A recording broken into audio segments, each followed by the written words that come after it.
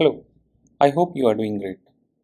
In this session, I will show you how to know more about Kotlin versions and releases and Kotlin official documentation which you can use for reference and learning purpose. Kotlinlang.org is Kotlin's official website.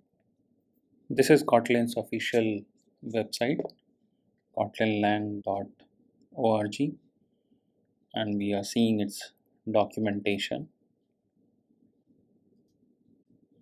First thing I want to show you is the release section. Kotlin have different types of releases, feature releases, which bring major changes in the language, incremental releases that are shipped between feature releases and include updates in the tooling, performance, bug fixes, etc. And then bug fix releases. There is a different way to version the feature release, incremental release, and bug fixes release. This is one of the example to demonstrate how they are using their versioning. Now I will take you to the important part for now. Yes, this is the one. Release details. You can see the details of different release. 1.5.31 for example. It is released on September 20th, 2021. Same way you can see the details of the older release. These are the hyperlinks which you can access for more details. Now I want to take you on the next important area, which is under the build tool section, Maven.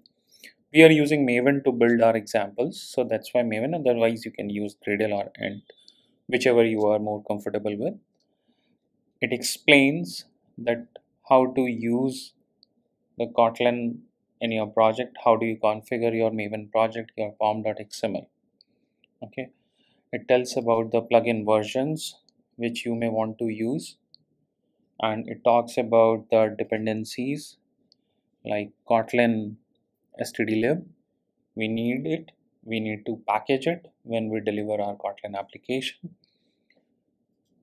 There are ways to compile the source code when project have only Kotlin classes. There is a possibility you can have mix of Kotlin and Java source code. This is the way you need to set up your build. Here you can see this is one plugin, Kotlin Maven plugin, and here there's another plugin, Maven compiler plugin. Okay, so it explains how to set up a project when you are using Kotlin and Java source code in your application.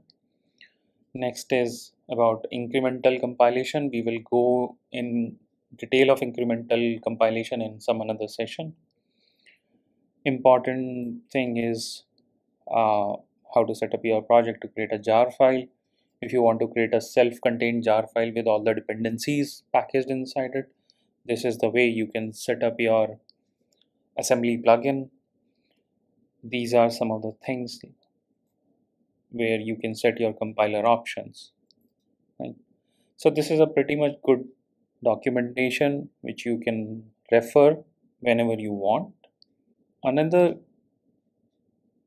section I want to show you, basically it's the home page of the documentation. It will cover a lot of important areas like how to start with Kotlin. It has a lot of detailed things if you want to go through this section. What's new in Kotlin, about the basic concepts, how do you want to learn and explore more about Kotlin, and just for example, if you want to see the different concepts covered in the Kotlin, how they work, you can come back here and check, for example, null safety. Yeah, see, it's a pretty detailed explanation. So in very brief, we have covered these two topics. Stay tuned. Happy coding.